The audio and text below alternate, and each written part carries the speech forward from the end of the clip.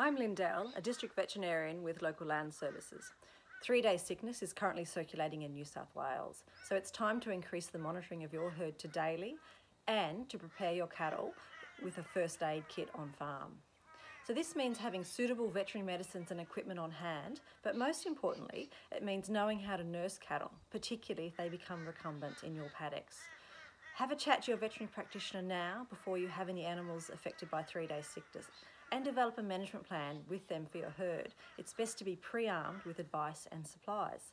So depending on the situation, your vet might suggest anti-inflammatory medication which is injected into the animal.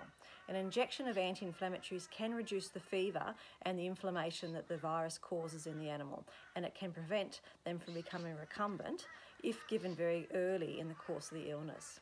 This medication needs to be prescribed by your veterinary practitioner, so talk to them now.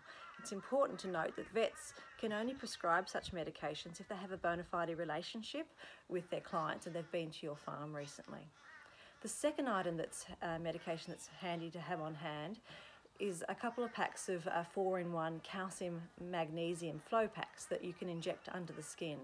This can help with muscle function because the action of the virus can deplete the calcium from the animal's body. So injections of calcium magnesium, 1 bag under the skin or 2 bags if they're a large animal, can help the animal to maintain the standing position. But most importantly, it's important to be prepared to nurse recumbent or sore, lame cattle through the course of the illness.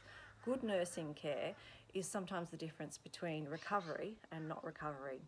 After all, many more cattle have died from secondary issues associated with dehydration and being out in the elements in hot, dry weather without adequate food, water and nursing care than have died from the actual effects of the virus. So what is good nursing care for cattle that may be affected by 3 days sickness and be recumbent in the paddock? Or maybe they're not recumbent, but maybe they're just not moving much because they're so sore and feeling unwell.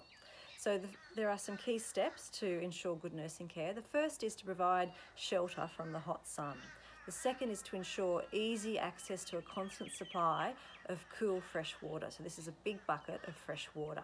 Dehydration from hot weather and lack of fluids will make the effects of the disease so much worse, and cattle have died from the effects of dehydration.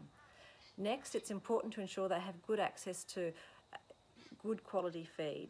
If the animal is in the paddock with other cattle, you may have to erect a temporary fence around them so that the other cattle don't steal their feed and water. If the animals are recumbent, it's important to lift the animal if you have adequate equipment.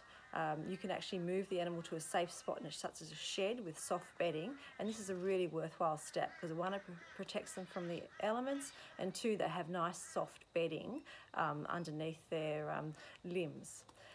The other aspect to consider is that if they're in the paddock, it's important to roll the animals several times a day or lift them to prevent secondary muscle and nerve damage from the compressive effects of lying on their one side all the time and compressing their nerves and muscles of their limbs. The Dairy Australia website has some great fact sheets and clips on how to nurse recumbent cattle. Look, I hope this brief summary on managing 3-day sickness helps your herd if mosquitoes carrying the 3-day sickness virus make their way to your farm. As always, it's important to seek advice from your veterinary practitioner to ensure that the illness affecting your cattle is in fact 3-day sickness and not another illness or injury that is masquerading as 3-day sickness.